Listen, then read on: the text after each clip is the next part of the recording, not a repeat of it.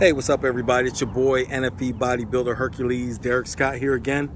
Coming at you right now just to give you guys some of the real shit as I see things. Now, some of you guys are not going to like this, but hopefully many more of you will. This video, right now, I'm coming to you guys just to talk to you about a lot of the whys. People come up to me all the time. They ask for advice. They ask for tips. They like the motivation that I give and the ways that I inspire people. So a lot of times people ask me, well, why am I not growing? Why am I not getting bigger? Why am I not seeing abs? I do a lot of crunches all the time. Why am I not seeing abs showing? Why is my muscle looking flat? Why isn't it round and full like your muscle? Why? So I just want to talk to you about some of the whys. The whys. People want to know why. So I'm going to tell you why. You're not going to like it. But then again, you might, if you're willing to accept the truth. And this is all my opinion, but why? Let's start with, why am I not growing? Why am I not getting bigger? Chances are you're probably not fucking eating. A lot of people, they want to get big, they want to grow, and they think that just by moving big weight makes you automatically become bigger. Or by taking this supplement or that supplement or this mass gainer or this protein powder or this magic pill and secret formula and all that bullshit, they're going to get bigger instantly like that. No, number one, it takes patience, it takes time, consistency, and you got to eat. You got to fucking eat.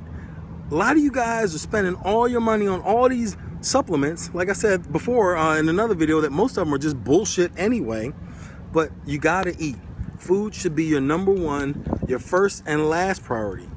You got to eat. You got to eat those meals. You got to get those calories in, good calories. And of course, yeah, you got to lift heavy.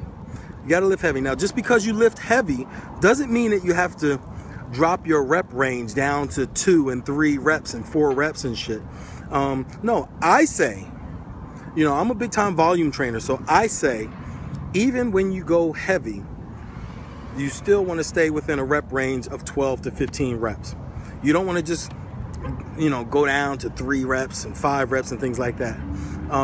Somebody who's trying to grow, I mean, is not a power lifter. You're not a weightlifter. You're not a power lifter. You're somebody who's more into bodybuilding. You want to create and stimulate hypertrophy, which is tearing the muscle down, forcing it to regrow and adapt through exercise and time under tension, and you know, the muscle adapts and it grows. It gets bigger, it gets stronger to adapt to the loads that are placed upon it. So that requires reps, repetitions. That requires a lot of sets. That requires a lot of repetitions, variation of exercise.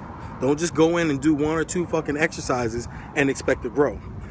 2 sets of 10 or 3 sets of 10. That's bullshit. That's not going to make you grow. Time under tension. You got to do a lot of different things to get the results you're looking for.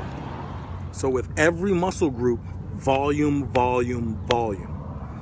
The more volume, the more you're going to flush blood into the muscle fibers. You're going to stretch those fibers out, create those micro tears in the muscle fibers, and they're going to have to regrow.